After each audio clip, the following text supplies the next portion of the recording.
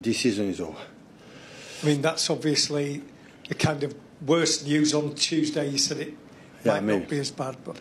Yeah, unfortunately got the worst, but it's what it is. In that level, sometimes unfortunately happen.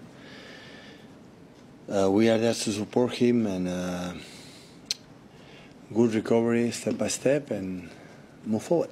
Not a similar player, but the other players all together can replace what Rodri